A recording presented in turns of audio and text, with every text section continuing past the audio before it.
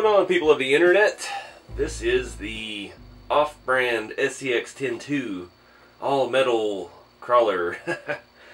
So you've probably seen these things around. If you're looking at RC stuff, looking at crawler stuff, everybody's got them. They sell them on eBay, they sell them on Amazon, they sell them Banggood, they sell them everything that you've never heard of, ads on Facebook. And they say they use SCX10 in the name. And there's a lot of stuff wrong with that. For one, it's nothing like an SCX10. The axles look like SCX10, but they are not the same. But yeah, so a lot of different options out there. There's so many places selling these, so many different names. Ostar. Some of them don't even use brand names at all. But most people probably know what you're getting. But I got one just to see. I've always kind of been curious about these tube frame crawler things that we've seen out of China for a long time. And I happen to have some rewards points with a somewhat trustworthy business. So yeah, we're not going to talk about that. This video is not sponsored by anybody. I bought this with my own money, and yeah, I'm a little disappointed, but I'm looking at this. I've been doing RC stuff for 30 years. Yeah, pretty much 30 years. Wow, I'm old. But there's a lot of things I would have done different. A lot of things I would prefer. But if you're coming at this, if you're buying something like this for a 7 or 8 year old, it might be alright. But let's go through what's wrong with this thing. So, step 1, sold as RTR. Well, it's not. This one comes with tires, wheels, and a motor. It was $180. They don't actually, the place I got it didn't actually sell one RTR, but they call them all RTR. It's mostly pre-assembled. You saw I had to do a little bit, put the, excuse me, put the motor transmission in, put the motor on the transmission, and I had to do the wonderful bead locks. Plastic wheels, there are 2.2s, tires are, looking, they're soft, no foams, no nothing. The bead lock rings are some sort of a thing that resembles aluminum. Yeah, lots of issues with the tire wheel setup, but we'll get to that in a little bit. So the cage itself, I think it looks pretty cool. We've got some kind of little skull looking gas mask doodad on the sliders. Kind of neat. We've got basically the same thing as RC 4-wheel drive radio box, and it's mounted in the front where you would maybe put your battery. It really doesn't have a spot for a battery. Again, another issue. Kind of feel like this was designed by the parts bin. They had some axles, they had some of these frames, they just kind of threw it together with the generic shocks, tires, and wheels. Some stuff doesn't actually really work together. One issue I'm having, other than the ridiculous ride height and the raked stance with the raised back, the drive shaft angles are pretty harsh. And these shocks, I don't even know if these are adjustable. Yeah, they do screw down, but not any more than they already are. So realistically, you would want this to set where it is bottomed out and then have more of a droop setup. But yeah, some of the issues here with the chassis and the welding. My favorite oddity is we have chassis rails in the front, and then skips the spot metal. We have chassis rails here in the center that hold our transmission, and then they just stop, and we have a little piece of metal wire welded in up here, and then we have chassis rails again at the back. And I think there's enough tube work going on that it's probably gonna be sturdy enough. I think it feels pretty solid. The welds, there's a little bit of undercutting, but not bad. I think the chassis itself will hold up pretty well. As far as the ergonomics of everything else, I don't know. You can see here it's kind of bent. Like our front plate here is horizontal with the ground. The rest of the cage is jacked up in the back. Bit odd, but I guess they're going for a look maybe. The giant stinger in the front. It's kind of a cool looking deal. I hate this vertical windshield though, because that really limits what kind of hard body you can put around it.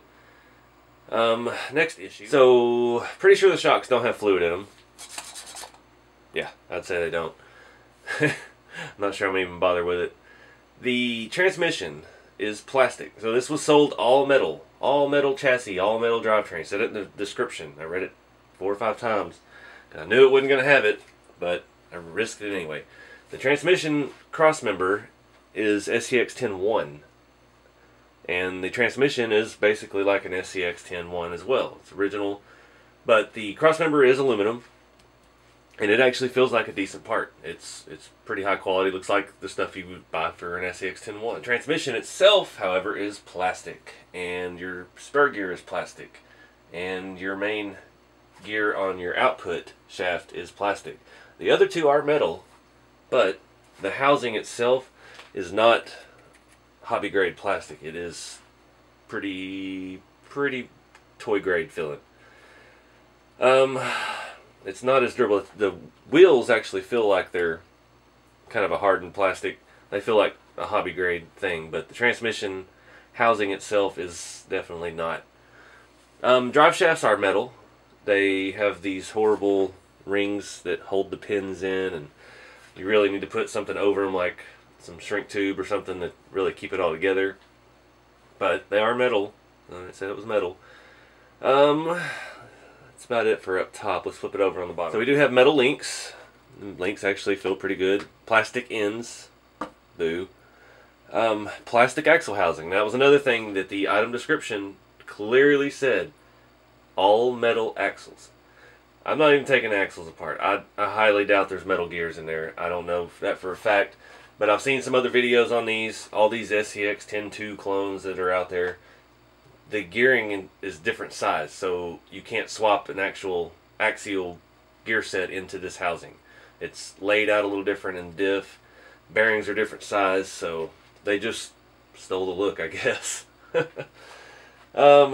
The axles actually feel a little bit better than toy grade. They're not, the fit and finish on them is just not there though. It's not as precise as an axial product would be, but they're not bad. So again, reiterate what I said. If you're buying this for a little kid, you know, this is $180. Radio, ESC, speed control, or you know, servo, and you're ready to go. You could buy a used SCX10. I haven't had much luck. I've wanted an SCX10 again for a while, and everybody around me, like you look at them on Marketplace and stuff, they're ridiculous. Just scratched up, beat up, you know, or even original SCX10 they're wanting $300, $400, $500 for. It's like, yeah, I get that it costs a lot of money to upgrade it and keep it running and do all the stuff you've done to it, but it looked like hell, and that's not something somebody's going to pay $400 for. But yeah, that's neither here nor there. So for, you know, $250, you could get into this pretty cheap if you really know what you're looking for. Truck was $180.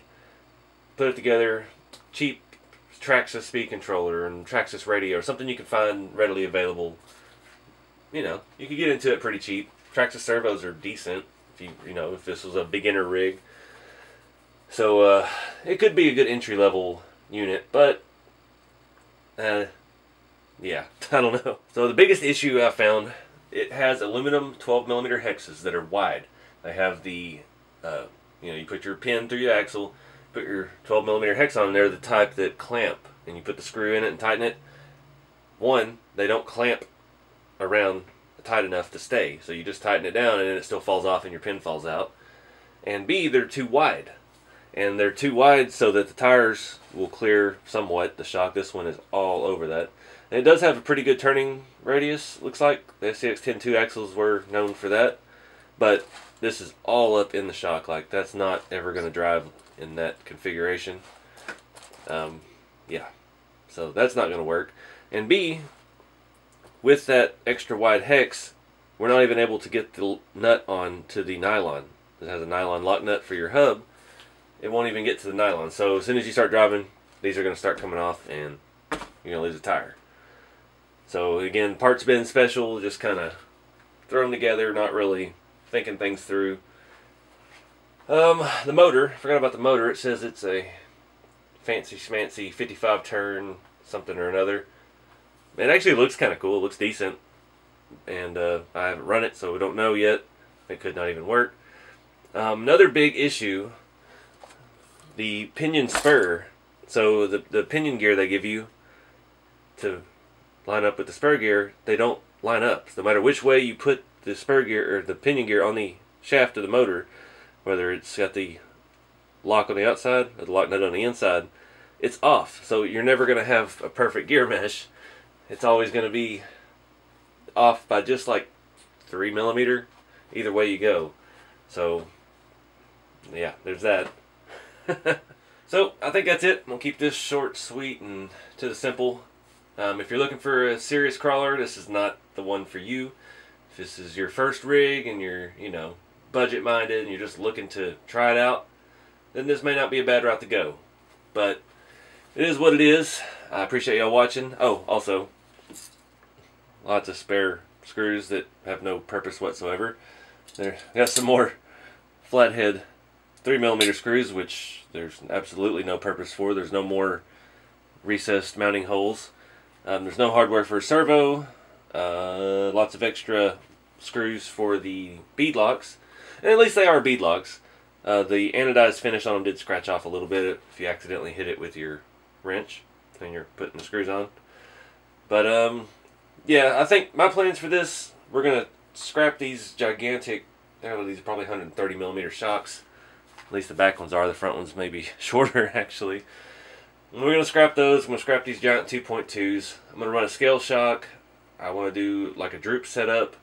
We're gonna experiment with that, and this is gonna kind of be a test rig. Try out some stuff. I've got to get it. Actually, I have a motor and transmission I can use for this.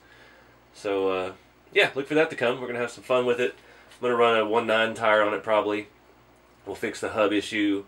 I've got, actually, it's a Novak rooster crawler setup with a 55 turn motor. It was geared pretty low, but I'm gonna try some stuff out on this.